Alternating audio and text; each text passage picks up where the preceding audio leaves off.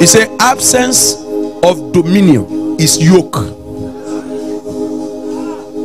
If you don't dominate, they will dominate you.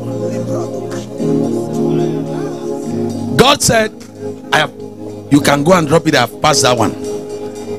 Are you with me? God said, are you hearing me? He said, do what? Dominate. If you don't dominate, you'll be dominated. You'll be yoked.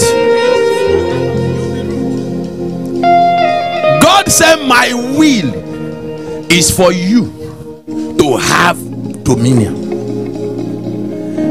Me, God, I have given you dominion. Whatever makes you that you do not rule in dominion, I've made the power that be to rule you. Dominion is a position reserved by God. After making all animal, he now made man to be in control. That is dominion.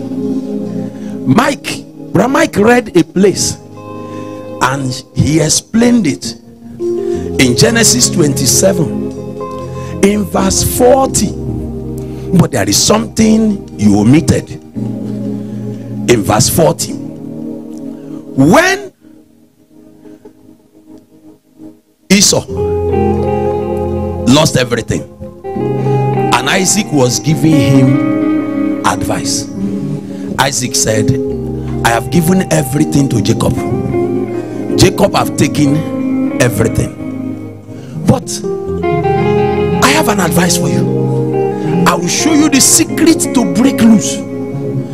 He said, you become restless. Look at how this version put it. King James. And by thy sword shalt thou live. They hear, and shall serve thy brother. It shall come to pass when thou shalt have the what? Thou shalt have what? You hear? I have given him to rule over you, but a time shall come you will not accept it anymore. You will not accept it anymore. You will rest too. He said, when that happens, you will get back your what? And when that happens, immediately you get dominion. Yoke will break. But if you don't get dominion, yoke will remain. Did you hear what I said? If you get back your dominion, the yoke will break. Esau, if you do not get back your dominion, the yoke will remain on your neck. He said, when thou shalt have your dominion, that thou shalt break his yoke from your neck. Only dominion guarantees freedom. Absence of dominion is bondage. 2024 will not end without you breaking this record.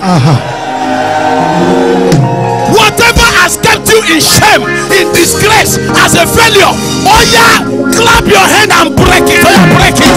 Clap your hand and break it.